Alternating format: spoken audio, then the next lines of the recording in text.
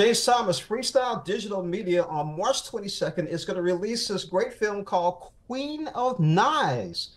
And it's written by Gene Pope and produced, and he stars in it. But I want to start off with Mel Harris. She's a writer and producer in her own right. So, Mel, tell us about your character in this.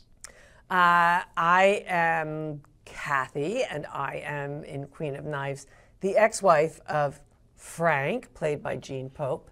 And I am basically happy to be divorced, and I am learning about what life holds out there, and it's very interesting. I have a new partner who happens to be a female, which is a very new experience for Kathy, a wonderful woman played by Tara Westwood, and basically still also the family is still around. They're still together. They're still mixing up each other's lives. They're still complicating things. They're still making each other cry.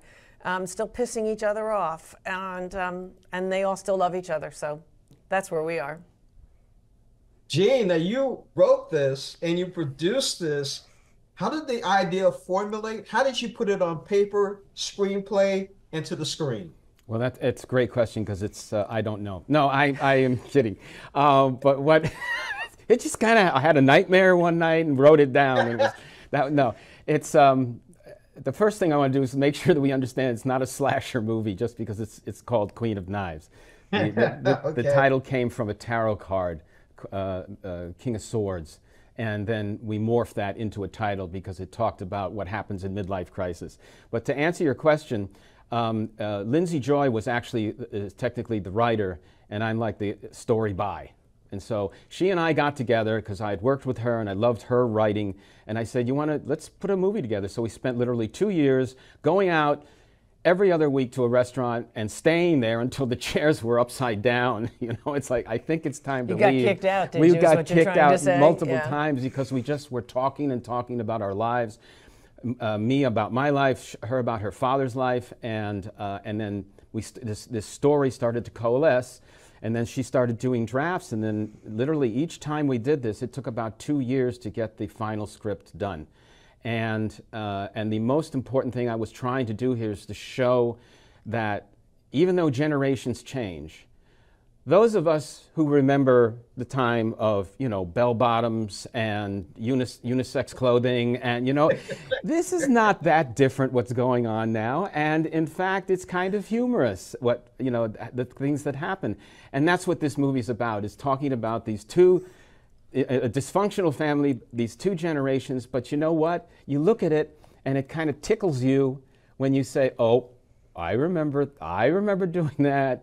Yep, that's guilty as charged. So in the theater, I get these little clumps of people chuckling all the time. And then, there's a couple of big laughs, but I love that people are seeing what they recognize. And it's like, and it's bringing them joy to see that. You're always talking about people laughing and the joy part of it. You're never talking about the serious part with the tears. Well, yes. Yes. Yes, it's Mel, that's there. Let's talk about that, Mel. Talk about the tears. Well, I think that Kathy and Frank have had an event, particularly in their lives, that has affected them and deeply, and the whole family. And we do, the very fact that they're divorced, that was a tear-inducing thing. And it is dramatic. It is, because we still are connected because we care. And we have 2 daughters together, and we care about them and their lives and how it affects each other. And we're still able to turn to each other, even though maybe we may not want to be doing that. You know how that works.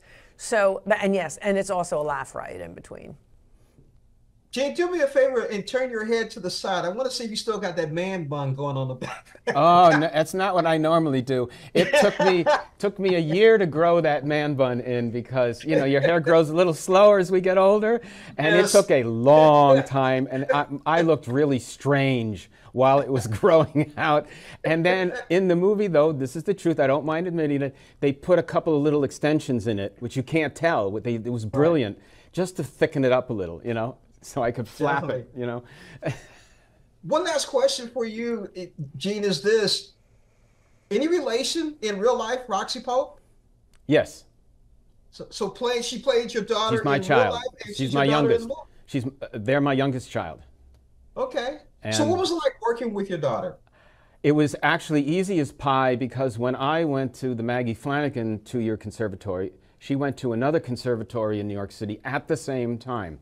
And by the time we were done with that, we did a couple of short films together, and we realized that we could do anything with each other with the training that we had. And we're not looking at each other as father and daughter. It might be a father-daughter part, but we're playing the part, not the actual relationship. It's kind of like a big timeout when we're on the set.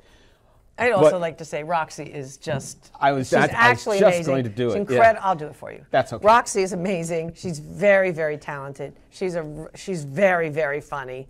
And she gives her father shit all the time. I guess I shouldn't say that. She gives her father crap all the time, and we all love watching it. I enjoyed watching Queen of Knives too. I got Gene Pope, Mel Harris from the movie. Thank you so much for joining us on Morning Blend. You bet. Have a great day. Take care. You too. All the best.